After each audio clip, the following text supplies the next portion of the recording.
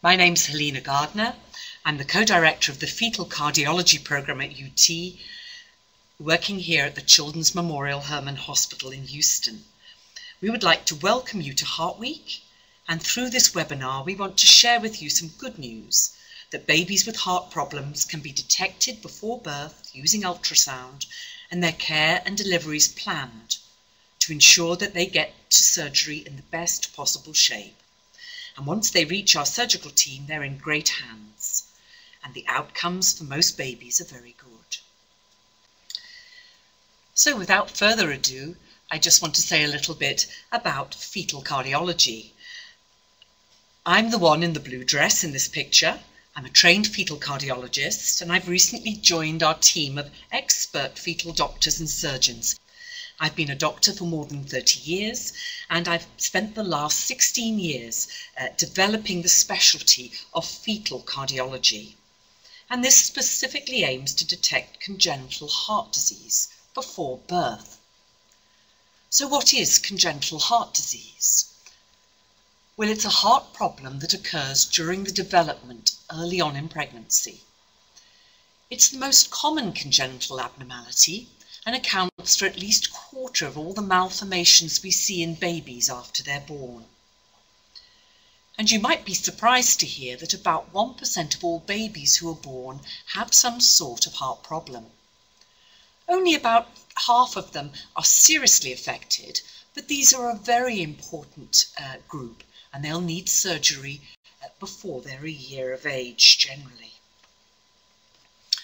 You may be well aware of pediatric cardiology, but the concept of fetal cardiology may be new to you. And it's in part because it's a newer branch of perinatal care. The technology has helped to see the baby's heart and image it well through the pregnant mother. It can be practiced either by a cardiologist or somebody with obstetric training. It doesn't really matter. But the most important thing is that the fetal cardiologist works closely with a multidisciplinary team, and that they believe that prenatal detection can help the most seriously affected babies with heart problems. What is it that we actually do when we're practicing fetal cardiology? Well, you may find that your obstetrician screens generally for congenital malformations and refers on to a maternal-fetal medicine specialist for confirmation of this. The cardiologist tries to make a very specific diagnosis of the type of heart problem so that they can provide the most comprehensive counselling to families who are expecting a baby with a heart problem. And at this point we involve the whole team, because we want to look at the management of the pregnancy, the care of the mother who's expecting the baby with a problem, the planning for delivery. We need to know where and when to deliver baby, and the team that's going to be involved in looking after the newborn baby need to be involved with planning, even from quite an early stage. And so, surrounding the baby and looking after the welfare of the baby, we have quite a team. It really starts with the obstetrician. You will mostly have the diagnosis made in the OB office, and it's here that we're going to direct most of our attention in terms of training. Once the diagnosis has been suspected at an obstetric scan, you would be referred to a maternal-fetal medicine specialist, and they will be able to look at the whole of the baby to see whether there really is a heart problem, and if there is one, is there just a heart problem, or are other organs affected in the baby? The fetal cardiology team will work closely with maternal-fetal medicine in order to make this work well for the mother. Sometimes things occur in families, and we are very keen to involve our genetic counsellors to provide an overview for families to help them understand whether there are any underlying reasons for this to have happened during the pregnancy. And when we have a good idea of what's going on, We involve all our team that will look after the baby after birth. And these include the neonatal specialists who will stabilise baby after birth, and the paediatric cardiologists who will help to refine the diagnosis and present the case in the best possible way to our cardiac surgical team. We would like to discuss all this for a family even before the baby is born. And we know also that babies who have other problems with other organs will need specialist paediatric surgeons. And so we will work together to try and produce a perinatal plan so that your baby and your family are looked after in the best possible way. This is a planning that we would like to take time over and run through the second and third trimesters of pregnancy, provided there is a good diagnosis made. So I'm going to just describe the baby's circulation briefly and just show you 4 or 5 heart problems that I think may be of interest to you and involve some important points that I think we've brought up already in the webinar comments that we've seen on the website. So here's the normal baby's heart, and Dr. Douglas is going to go through this in more detail. It has a blue and a red side, but very importantly for the purposes of prenatal discussions, we're going to look at the baby's arterial duct. Because the baby's in fluid and the lungs don't have any air in them, the duct is very important to take the blue blood through away from the lungs mostly and bring them back down into the descending aorta and back to the placenta to pick up oxygen. A baby will often depend on this duct to stay open in order to remain healthy in the first few hours and days after birth. And the following heart lesions that I'm going to show you depend to some extent on this staying open in order for a baby to maintain a healthy circulation. So one of the most severe is hypoplastic left heart syndrome. And you can just see by comparison with the normal heart that this has a small left side, a tiny aorta. And in fact, most of the time there is no flow into the left pump or out of the left pump. Now, the vast majority of cases of hypoplastic left heart syndrome are picked up by the OB office before birth. At least 70%, I think, will have a prenatal diagnosis. And this is very important because this sort of circulation requires a lot of care during the first few days after delivery. We would want babies with this sort of heart defect to deliver near to the cardiac surgical centre. And I know many of you are familiar with pulse oximetry and its ability to pick up heart problems in the newborn period.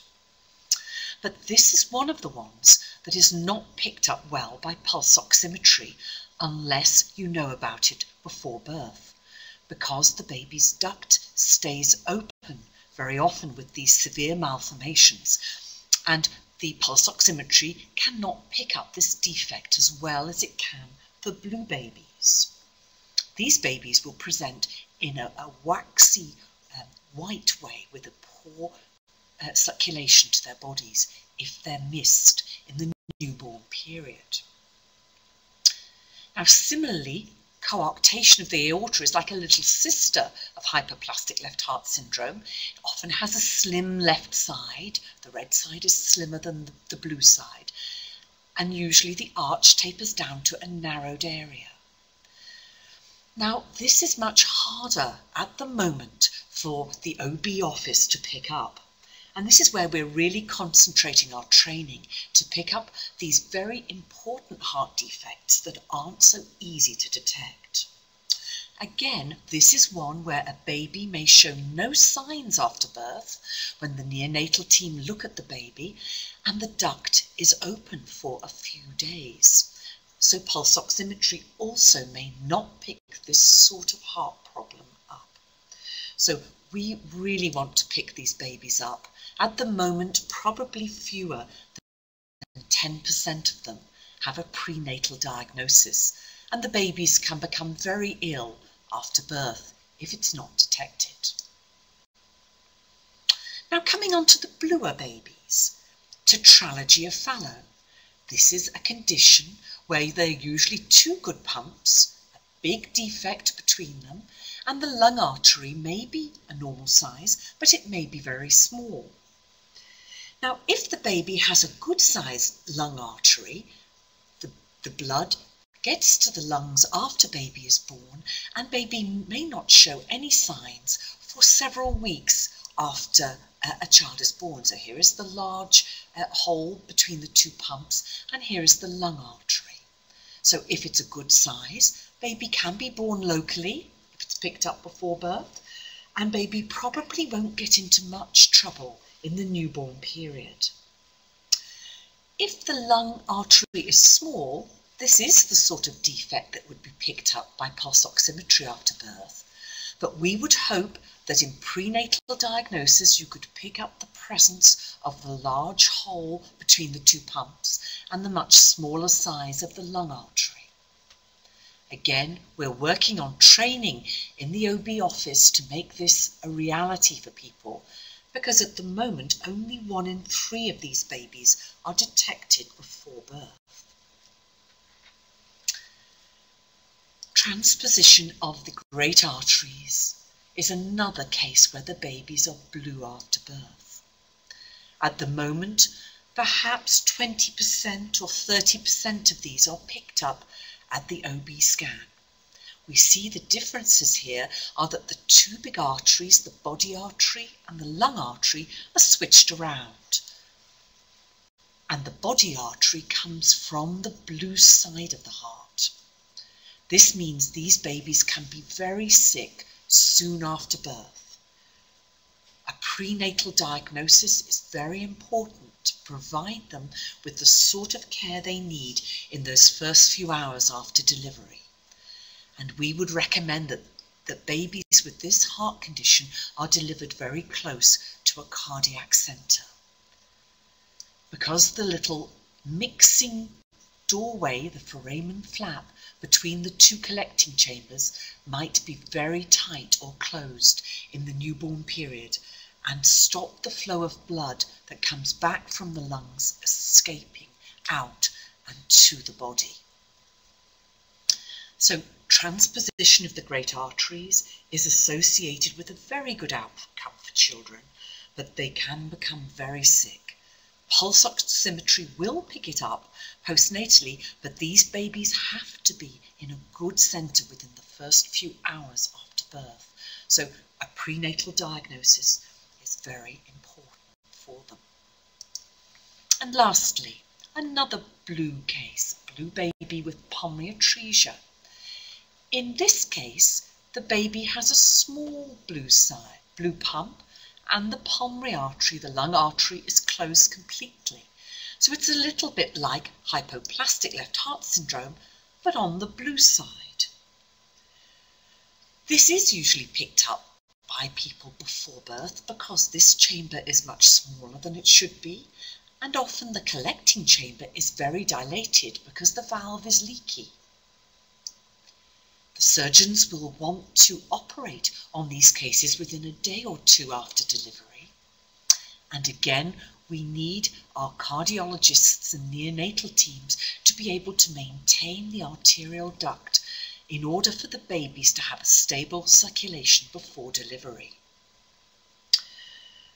So we would like these sorts of babies to be picked up before birth and delivered close to where the neonatal teams and the surgical teams can manage them optimally. Again, because it's a blue condition, if it's missed at screening by the OB office, it can be picked up well by pulse oximetry. So this is a useful tool for the blue baby, but not very good when the obstruction is to the body arteries. So this is a roundup just of a few cases that we will be able to pick up before birth. Prenatal detection allows us to be able to put a baby into a safe environment at the time of delivery. So when do we scan? When would we like to know about a problem? Well, the 20-week anomaly scan is the ideal time to pick up a problem. So at your OB office, you want to make sure that they're looking at all levels of the fetal heart. And this is what we're training. At the moment in the Houston area, we're going out to offices and we're training the technicians who do the scans to feel more confident in picking up the problem. The mother then will be referred, or the whole family, to the fetal medicine unit for confirmation of this, and then we can offer the additional tests and counselling that I mentioned earlier. We will perform more ultrasound scans when you visit the unit. You might be with us for half a day. You'll have a general scan with our MFM specialists. You'll have a cardiac scan. We may order a magnetic resonance imaging scan for you. Genetic counsellors will talk to the whole family, and often we'll have a roundup meeting counselling the family. A little later in the pregnancy, you'll meet the surgeons before baby is even born to discuss the sort of surgery that they will be able to offer. And of course, we know that we will refine the diagnosis after birth with the help of our paediatric cardiology experts. We have superb cardiac nurse specialists, and they will help you through this journey to arrange for you to meet the surgeons, to visit the neonatal unit. We don't do all this at one visit because it's a lot of information to take in, but we'll arrange for you to come back as often as you like to talk to the team, and we'll discuss tests with you and with the family. Everybody will get a personalised delivery plan, and we will discuss all the treatment that you need. We know that some people travel from quite long distances and they have other little children in the family that they need to look after. So just to round up then, the multidisciplinary team involves a lot of us. Your local OB is a very important part of this. Without their detection, you never get to meet all of us before birth. You never get the chance to have a perinatal plan and to know and understand about your baby's heart problem before birth. So we are working hard now within the Houston area and beyond to improve the training and the confidence of the community, everybody who practices obstetric ultrasound, to empower them to pick up your baby should he or she have a heart defect. I'd like to thank you all for coming along to the webinar, and we hope you found it of interest.